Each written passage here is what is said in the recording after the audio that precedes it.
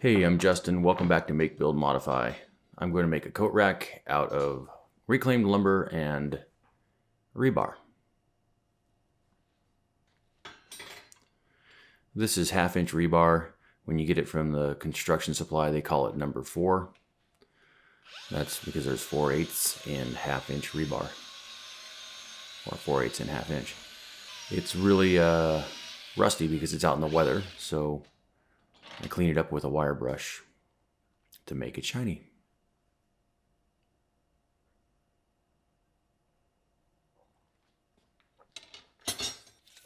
I'm going to mark this at 12 inches. That's just the size that I chose for my hooks.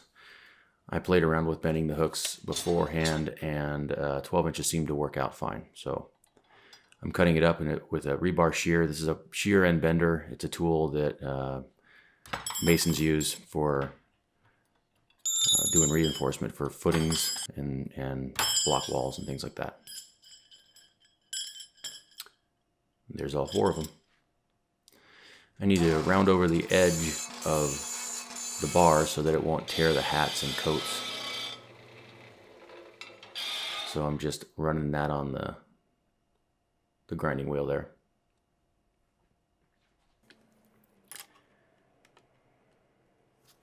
So I have a hook off camera that I'm using to compare the bends to. So I'm pulling it off and comparing as I bend. It's a good idea to get your sample hook and then kind of use that as a guide for the rest of the hooks.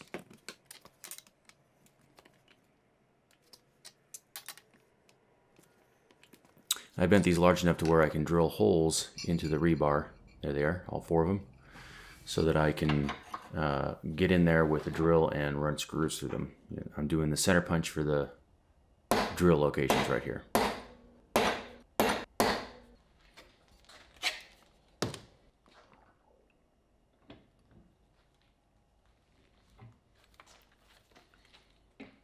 I think I started with an eighth inch drill bit, went all the way through in both locations,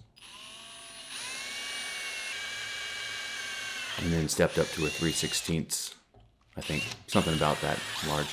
I just made it large enough for the screws that I was going to use to fasten this to the plank with, so they could spin freely in that hole. This is a deburring tool or a countersink, and I'm using taper head screws, so they need to be tapered like that to flush out.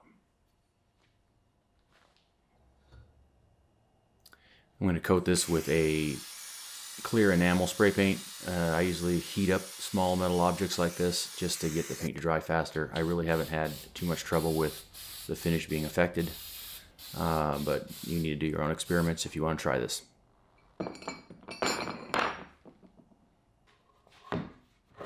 This is a tread from an old stairway that I pulled from a barn, and I'm just going to lightly sand it, kind of get the splinters off and kind of highlight some of the grain.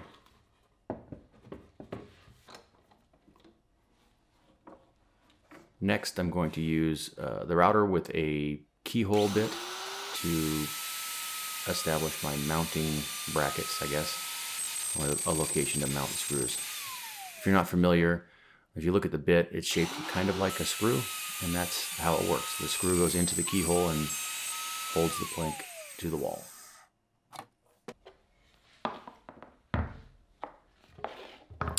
I used 2 coats of water-based polyurethane on this. It's typically pretty fast drying. I think it takes 2 hours. I did this overnight, but if you start early in the day, you can get 2 or 3 coats on, no problem. I'm not showing the whole process here. It looks a little sloppy, but I smoothed it out before I walked away from it. Here it is the next morning. This board is 28 inches, so I measured in 4 inches on each side to center the brackets, and then split the 20 inches into thirds, about 6 5/8 or so. And I'm marking with the combination square just to give myself a guide for square for the hooks when I install them.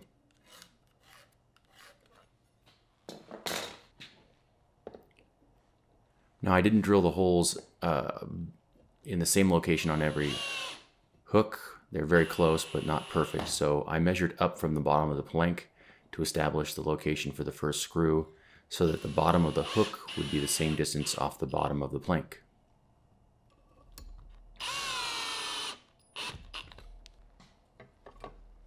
And I check each hook with a square just to make sure.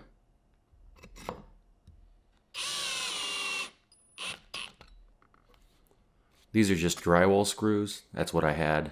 They were dark enough, and they seem to work fine.